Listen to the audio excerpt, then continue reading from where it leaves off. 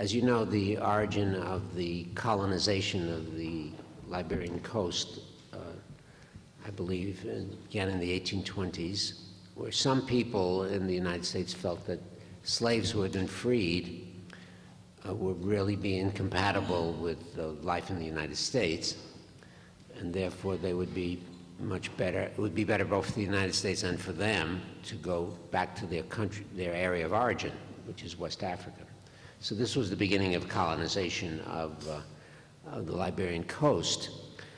Now, when Liberia became an actual republic, I don't remember the exact date, but from that time on, I believe it was in the 1840s, the United States established diplomatic relations with Liberia. So it was, there was an opportunity for the United States to have a colony like the British and the French had. It was unfortunate that, that Liberia did not become a U.S. colony, because the countries around Liberia, Sierra Leone, Guinea, French Guinea, and Ivory Coast, all had much more development as a result of colonization. They had roads, they had health services, they had education services, which Liberia lacked.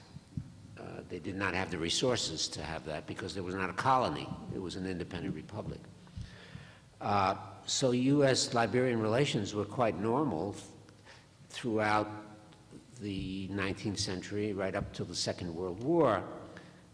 If Liberia had been a colony, it would have been a bigger country, because the British and the French were snipping off parts of Liberia and getting away with it. There was no one stopping them. So I think the experience, the U.S. probably, both Liberia and the U.S. would have been better off if it had been a U.S. colony like the Philippines. Philippines was set free right after the Second World War. I'm doing some research now on the history of U.S. policy in Africa, and I came across a conversation between President Roosevelt in 1945 and some African-American journalists. And they said, well, the war is about to be ending. What are you going to do about Africa? And Roosevelt had never even thought about Africa. So he said, go over there and come back and give me your recommendations. So they went to Liberia, and they went to Guinea, Sierra Leone, and Ivory Coast. And they came back and they saw Roosevelt, and he said, what did you find? He said, Liberia is a disgrace to the United States. All these other countries are wealthy. Liberia is very poor. So Roosevelt wrote a memo saying, let's do something for Liberia, and what they did was build up the port of Monrovia. This was the beginning of the port of Monrovia.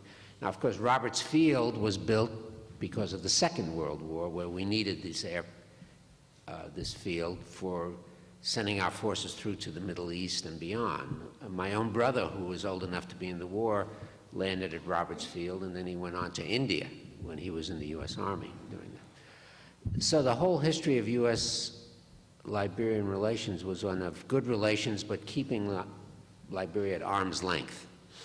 Well, the whole reason for Liberia's existence was to send freed slaves away from the U.S. So therefore, we wanted to keep them away. We didn't want to keep them close, you see. So that framed the whole relationship. And I sympathized with Samuel Doe in his meeting with Schultz when he said, you know, we're doing everything for you. We're your best friend in Africa. Whenever there's a vote in the UN, we're with you. We defend you all the time. And what are you doing for us? Not much. When the U.S. invaded Panama, there was a vote in the UN to condemn the U.S. for invading a sovereign country. And the vote was something like 160 to 3 against the U.S. Now, who were the three who voted to support the U.S.? Israel, Liberia, and the U.S. were the three votes. So Liberia we could always count on Liberia. We needed the airfield, we didn't even have to ask permission. We had these antenna fields for the CIA and the Voice of America. Yeah. It was all there. And yet the U.S. sort of took Liberia for granted, and I'm just giving you my personal opinion there. But what really troubled me is that I was not allowed to go with the scheme to get Doe out and bring Taylor to power, which would have averted the total thing. And also, I learned a lesson as a diplomat that we should not tolerate surrogate wars. I don't think the people of Liberia were ready for a war against Doe. They may have disapproved of him or unhappy with him, but I didn't think they wanted a civil war where tribes would be killing each other. But it was brought about by outsiders. It was brought about by outsiders, and it was totally unjustified. And I think this should be brought to the light of day, because surrogate wars continue in Africa today. They're continuing. There's the war in Rwanda was like that. The war in Darfur is a surrogate war. And I think it's time for blame to be pointed at those people outside of countries who start these things.